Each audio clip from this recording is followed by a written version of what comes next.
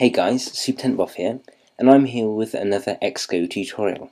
So in this tutorial I'm going to be showing you how you can send a tweet from your iOS 5 applications. Now this tutorial will work for all iPhone, iPod Touch and iPad applications, but it is limited to iOS 5 only. So we're basically going to be implementing the Twitter framework which Apple have provided in iOS 5 and above. So we're going to start by adding a single starting a single view application. I'm going to call it tweet. Save it wherever you want.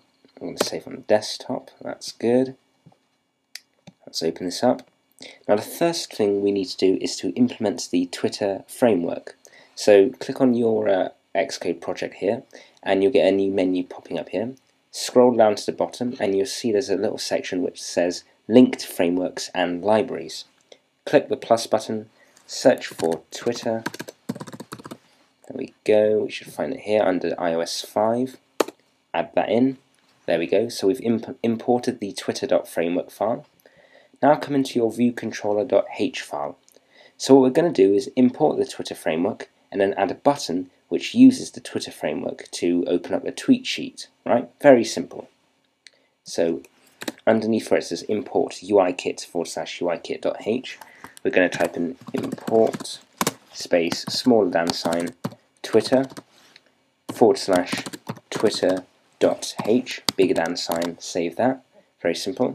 Now where it says UI view controller, we're going to open and close two curly brackets, and underneath the closing curly bracket we're going to type in an IB action.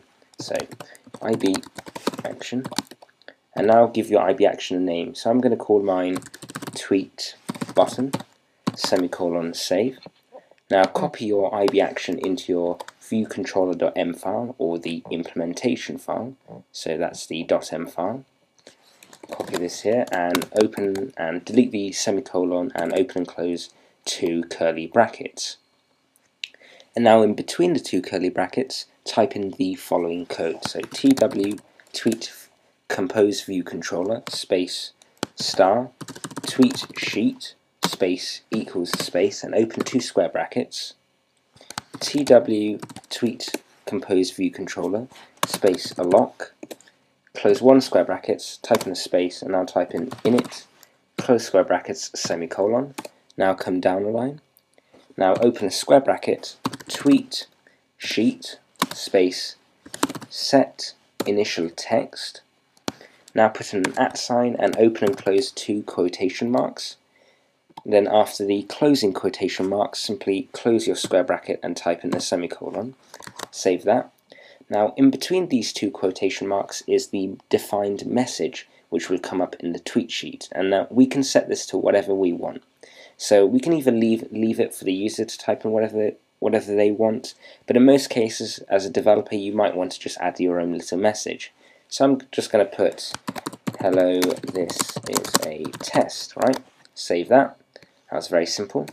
Now we're going to come down the line, type in a square bracket, and now type in self space present modal view controller, type in tweet sheet, and animated we're going to set to yes, close the square bracket, type in semicolon, save that, right?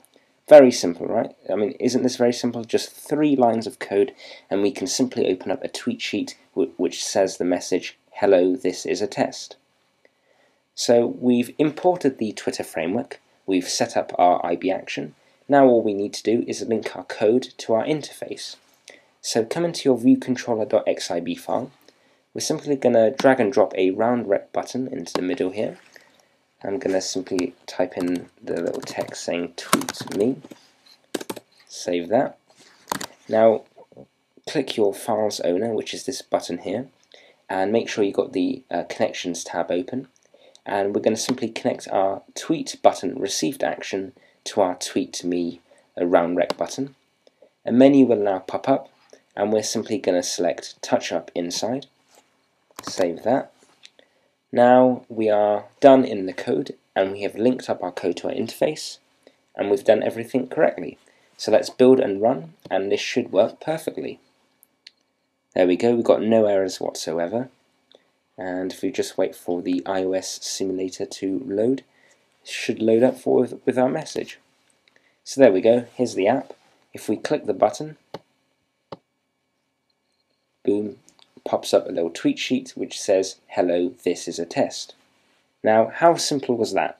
Just a few lines of code, imports one Twitter framework, and we can send tweets within our app, right? It's so easy to use. Now, this tutorial works on all iPhones, iPod Touch, and iPad devices running iOS 5 and higher. Thank you all very much for watching, and I'll see you in my next video.